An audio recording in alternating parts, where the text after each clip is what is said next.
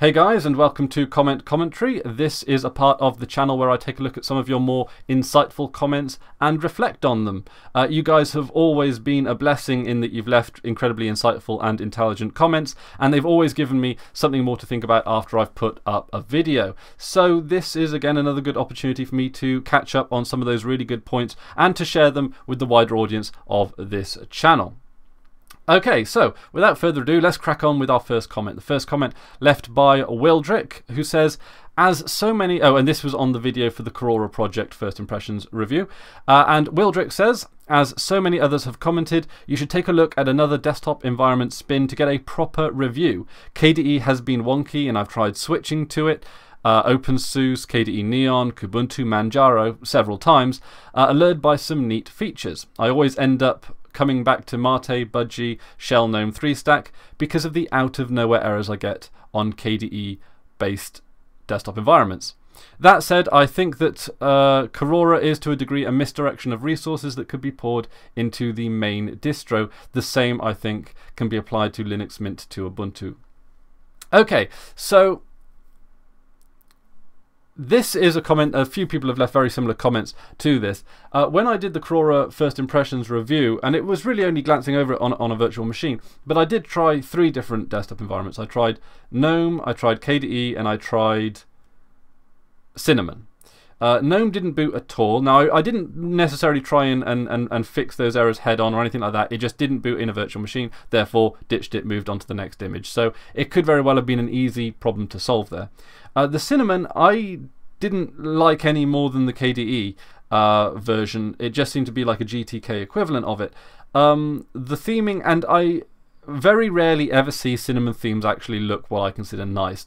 A lot of Cinnamon themes actually put bold text in the taskbar, bold text on the window buttons, bold text on the menu items, bold text on the clock, and to me it just does not work. Bold sans serif text very rarely ever works, and whenever it does, it's in small doses when you're emphasizing a word or a part of a title or something like that.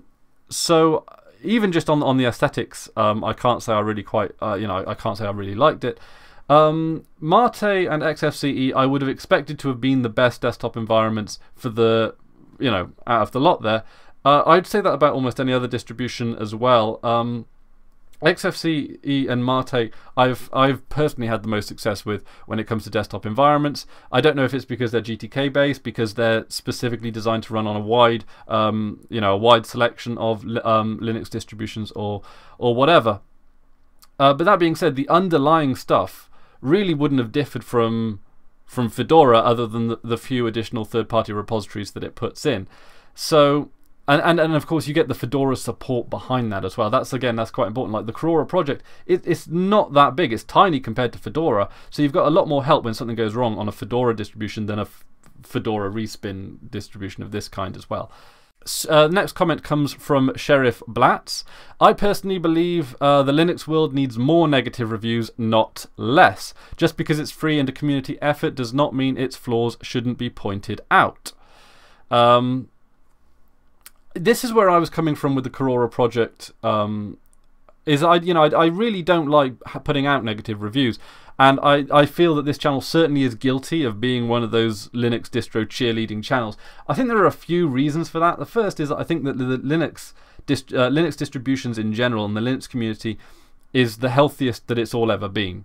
It's the best that it's all ever been. We've got more choice, we've got more selections, we've got literally thousands of games where 10 years ago that would have been unheard of. People would have laughed in my face if I said that there would be thousands of really good games that you can play on Linux. So if I am cheerleading, it's because I wouldn't have been 10 years ago. So and maybe this carries on with deeper through the Linux community as well. Maybe it's that many people who have been around the block even longer than I have seen Linux grow from something very modest to something very, like an international powerhouse, and to see that journey unfold over your lifetime is really quite something that you really have, so it's really easy to even overlook the negative aspects of it. Not to say that they're not there, but but absolutely, it is easy to be a Linux cheerleader. But I think you're right. I do work on a number of voluntary projects myself, and I also know that it's incredibly easy for like other people to then critique that, even sometimes thinking that they're doing a good thing rather than just just sort of expressing their opinion for personal validity. But there have been many volunteer projects that I've broken my back on, only for people to sort of turn around and sort of complain / be very critical about it, when it was something that they could have always helped with, so it's very easy to criticize. I think that's the overall point that I'm making, and so I don't want to be overly harsh, because I kind of know what it's like to be on the other side there. Gasekama says that Ubuntu Budgie will be official with 17.04, and this was left on my Budgie Remix First Impressions review, which I was very, very, very impressed with. Although it was just Budgie on an Ubuntu base, it works. It works really, really well. But yes, I thought it was going to be 18.04. There's going to be the next long-term support release. It turns out that Budgie must have impressed the official Ubuntu community so much that they decided to make it official, starting with 17.04. Fair play to them. Well deserved, I think. Well deserved. I have a feeling, judging from the distribution itself, it was always gearing towards that goal. Pidus Redla says that vertical panel, finally I'll be able to use Cinnamon. Yes, I gotta say, it is nice that Cinnamon now have the vertical panels, especially on laptops. I find that vertical panels are particularly useful, just to have a panel down the left hand side of the screen. Saves you on the widescreen real estate, especially since a lot of websites and interfaces now are designed for like a multitude of resolutions, and even a multitude of aspect ratios because of phones now. So you can actually be quite, your desktop is probably more malleable than it was 5-10 years ago, in terms of you can put panels on the side, whereas 5-10 years ago that would have probably thrown out the layout of a lot of websites and a lot of applications. But nowadays, because of resolutions being bigger, screens being wider as well, like a lot of people feel that the screen real estate left and right is there's more of it to spare than top and bottom, and that's certainly a very logical point. So yeah, vertical panel, way to go, Cinnamon. It was about time too. Not Ordinary in Games asked the question, is the window 4.3 because it's a virtual machine? This was left on my review of Fedora 25, but it's certainly applicable to other distributions. Yes, if I review a distribution and you see that it's in a 4:3 aspect ratio, that means there are black bars on the left and right sides. That means that that's how it came out in the virtual machine, basically. Some distributions have like built-in VirtualBox functionality that allows you to have a resolution that fits out your screen a bit nicer. But some distributions like Fedora, and it's always been the case with Fedora if I remember correctly, that when you load it up in a virtual machine, it's pretty rigidly 1024 by 768 resolution. That's 4:3. I'm sure if I was to run Fedora in a virtual machine for any duration, I probably would have worked out how to get other aspect ratios in. But because it's usually just first impressions videos that I do, I don't usually bother. But Linux Mint and Ubuntu and Manjaro, I think, and Tergos maybe, they all have ways of adjusting the resolution. NeoScribe asks, is this beta? It's not up yet. Where did you get it? About my quick look at Linux Mint 18.1. Yes, when I do try out Linux Mint distributions, I try out the usually the release candidate, if I'm sort of looking for a distro to review around that time. And the reason I do that, and I tend to do it with Linux Mint more than other distributions, is because Linux Mint is just built as a layer on top of Ubuntu, their release candidates are really quite stable. They're stable enough that in fact, I don't even think I've ever had a bug, or at least a sizable bug in a release candidate of Linux Mint. I could be wrong on that one. My memory could be failing me, but generally speaking, the release candidate of Linux Mint is really quite good. It's really quite reliable. So, Verithal, apologise if I mispronounced that. Guys, I have a very basic ultra portable laptop with an Intel Atom Z8300 on board, clocked at 144 gigahertz and 2 megabytes of RAM. I'm going to assume that's gigabytes of RAM, but I was wondering what would be the best distribution. I am looking for something lightweight, safe, although I guess all Linux distributions are safe. Well, some are safer than others.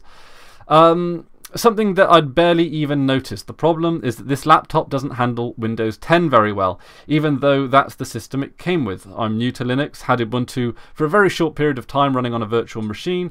Right now I'm forced to use this laptop. It doesn't even have enough horsepower to run anything but a web browser and some really basic applications.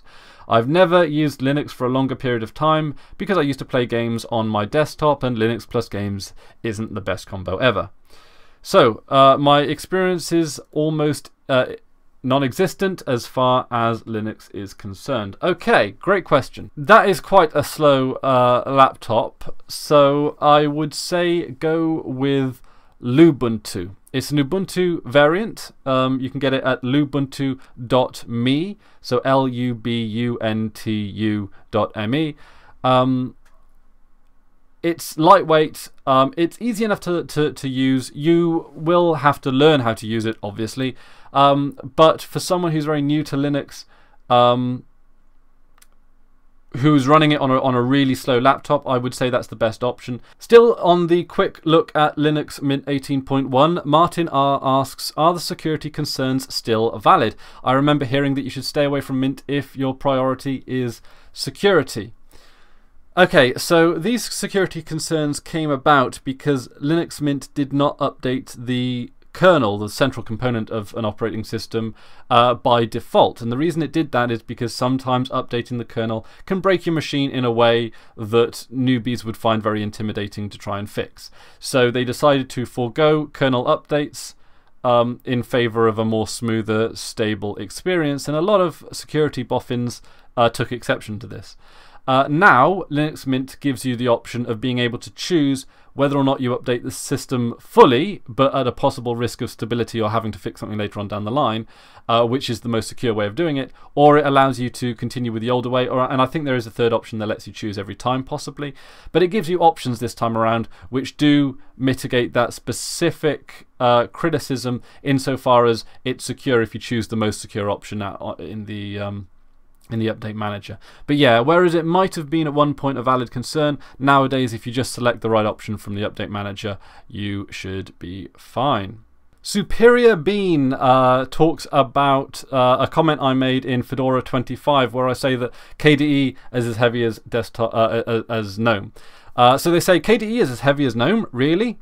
Memory usage upon desktop loading: Unity 830 megabytes, Ubuntu GNOME 780 megabytes, Kubuntu 370 megabytes, Xubuntu 370 megabytes. Let's not forget that KDE has many more features than XFCE. If you install tools in XFCE to bring about the same functionality as KDE, you'll end up with a 1 gigabyte memory usage. The only thing KDE has worse than other desktop environments is boot up and shutdown times. But how many times are you going to restart your PC in a day? Well, great comment, actually. And thanks for calling me out on that. I have not necessarily and extensively tried the KDE desktop environments for quite some time now on a bare metal install. I have been on XFCE. I find XFCE to be quite delightful as well. And actually that comment is replied to by a guy called That Guy Is Weird, who says that KDE is only really as heavy as you make it. That's what tends to fly over most people's heads. And I think you're right there, because when you install a lot of distributions that come with KDE as their base desktop environment, will install a whole bunch of components on top of it, and then you'll see some kind, then you'll see some a desktop that uses similar resources to GNOME, and then you'll start making the comparison that I did there. But yeah, I think KDE is often in a lot of cases as heavy as you make it. It's hugely, wildly customizable in so many different ways, especially with things like keyboard shortcuts. Crikey, the keyboard shortcuts on KDE and Plasma are amazing. I guess, to be honest, when you start really talking about what kind of memory usage and system resources that things like KDE use, I mean, is there even a standard KDE desktop with the amount of customizability you get on it? But yeah, I mean, truthfully, you can quite easily get KDE down to a sensible level of memory usage. A question I'd like to offer you guys is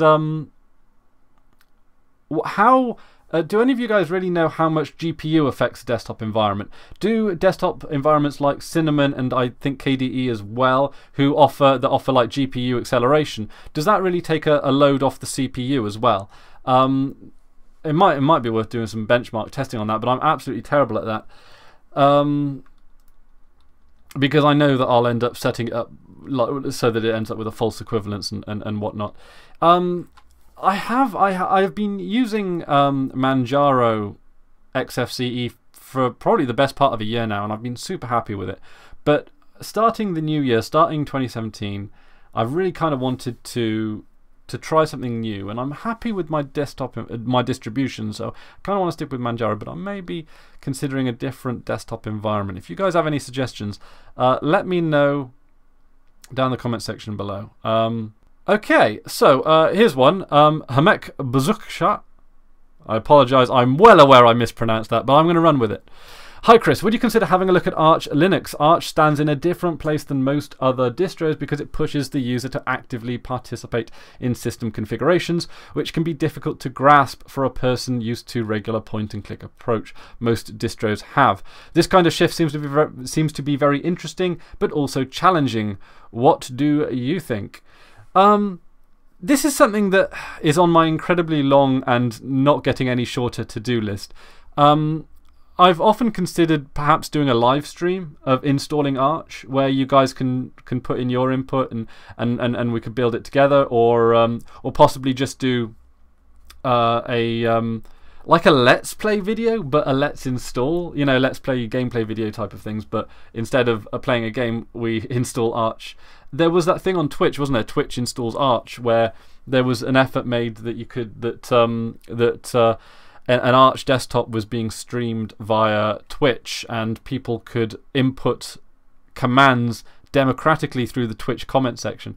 Very, very similar to Twitch Plays Pokemon. It was quite amusing, but I do understand there were some security problems which kind of scuppered it, if I remember correctly. But yeah, Arch takes a very different approach than a lot of other distributions, because it does actively demand you learn how the system works as you configure it. I have installed Arch a few times with success, generally speaking. I think that it's a bit more of a pain if you have to faff around with wireless on the command line.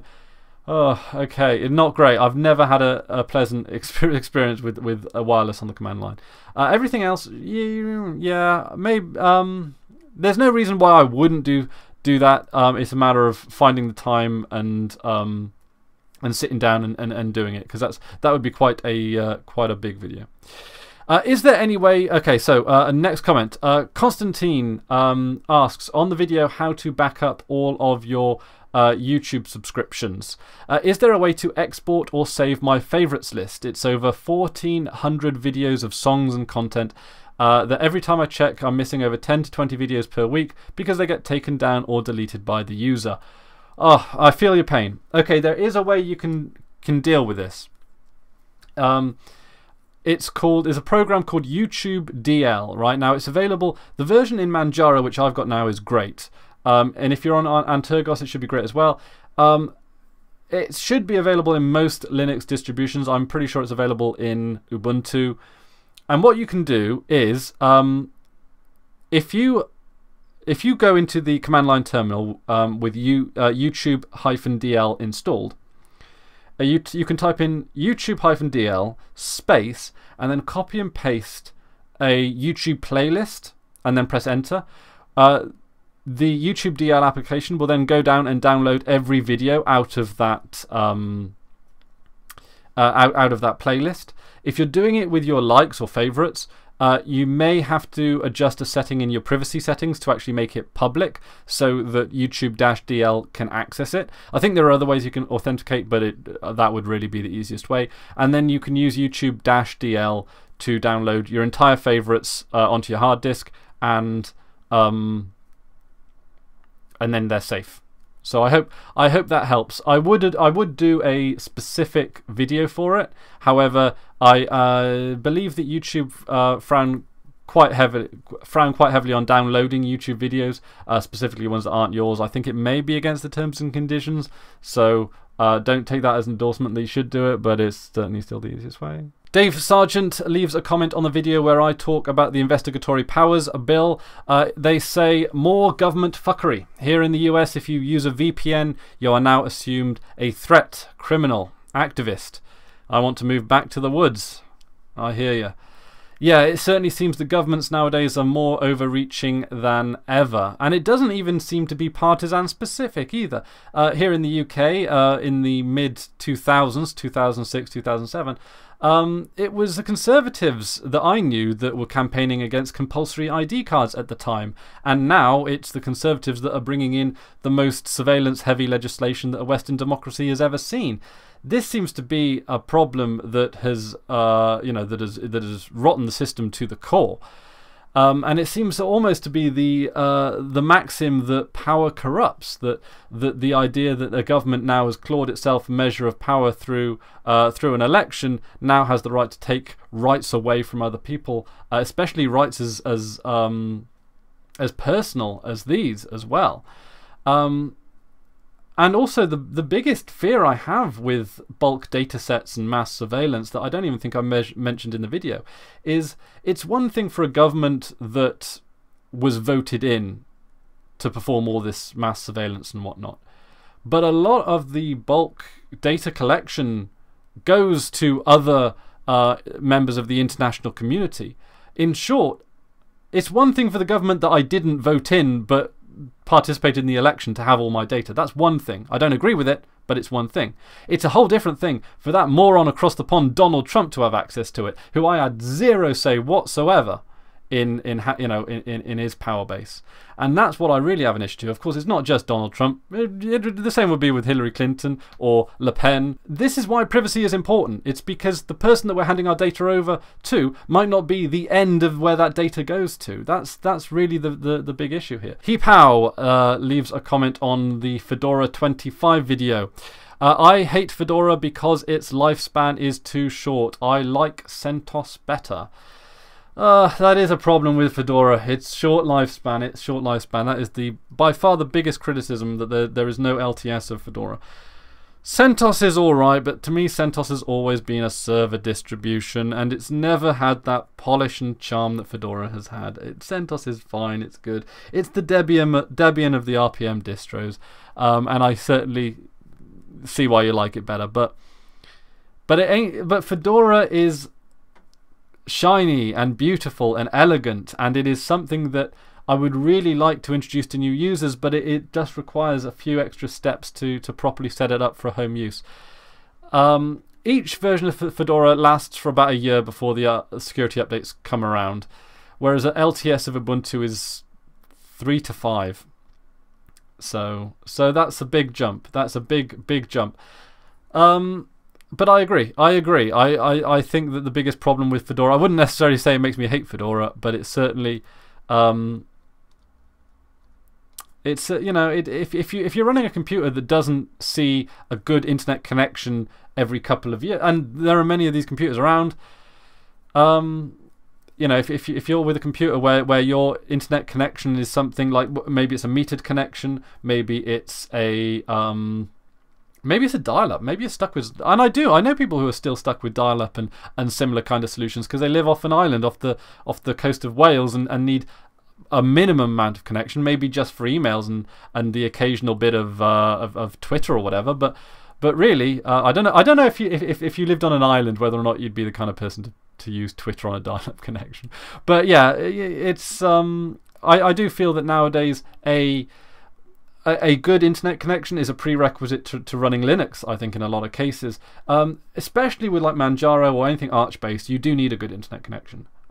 If you don't, then I would go with something long-term support, and I don't think Fedora is it, even though Fedora really, really amazing distribution, one of the best. So on the video where I looked at the Signal private messaging app, Doonstorm says, my only complaint is, come on, 720p?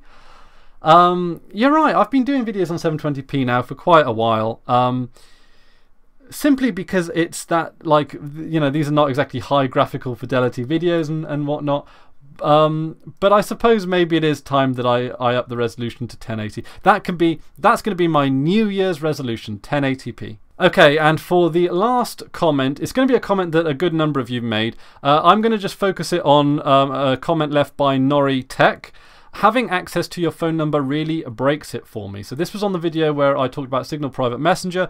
It is an app that basically replaces your SMS messaging app for a more private one. It's fully open source front end and back end, but it's not really designed for federalization, even though you can have a look at the source code and in theory do it. They don't necessarily support it. So basically the idea with the app is that it sits on top of, or it replaces your SMS messaging app, and as such requires your phone number for it to be used. That is certainly in many ways a deal breaker for me as well, in terms of a one-size-fits-all, all-purpose anonymous messaging app.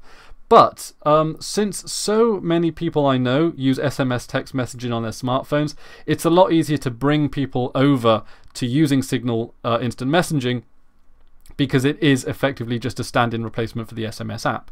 So it means that people don't have to sign up with usernames. And, you know, it's always interesting how much metadata can even give away. Things like usernames and, I guess, passwords, although they should be hashed properly, and other bits like bio and stuff like that. There's a lot of metadata in there that can be unintentionally leaked. So I guess that there are benefits to having the standard phone number as well.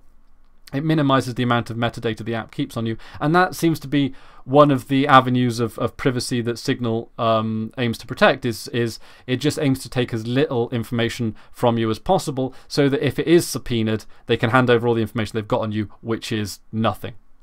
I think the only information that Signal keep on you, and you can find this out if you Google for it, is simply that you use the Signal app. You know, it doesn't have who you've called, it doesn't have anything in your message, it doesn't have anything in the way of metadata as far as I'm aware. It just is a nice encrypted SMS messaging stand-in. But it is a completely valid concern that it doesn't fit every single use case because it requires the phone number. And of course, you know, I'm not going to be putting out my personal phone number on the internet as well. So it certainly isn't great in that department, but as something that just stands in for your standard SMS messenger, I think that it's great.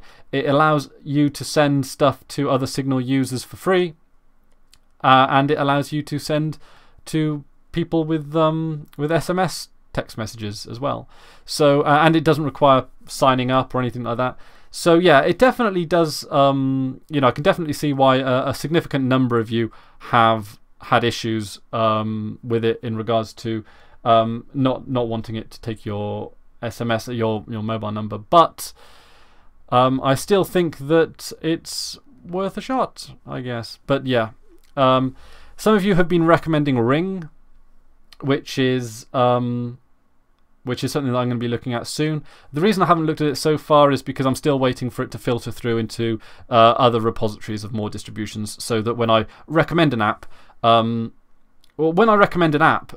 of the things I do take into account is how readily available and easy is it to get a hold of. Because if it's not in the repositories of any of the major distributions, then I'm probably not going to do a video on it, because there are going to be so few people that are ever going to end up actually installing it and making use of it. And with instant messaging apps in particular, it is kind of paramount how many people end up using them. So I will certainly be covering Ring at some point, but I will not be doing it until it's a little bit more mainstream, I guess. Maybe that time has arrived. I'm not necessarily sure. Okay, so that's about it from me today. Thank you very much for listening to me ramble on about some of your comments. If you have any specific questions you'd like me to address in a future commentary, feel free to leave them in the comment section of this video. I'm hoping to do a few more of these as time goes by. I'm hoping to make them, again, a regular part of this channel. Thank you very much for listening to me witter on. That's about it from me today. And until next time, I've been Chris Ware, and you've been awesome. Take care now.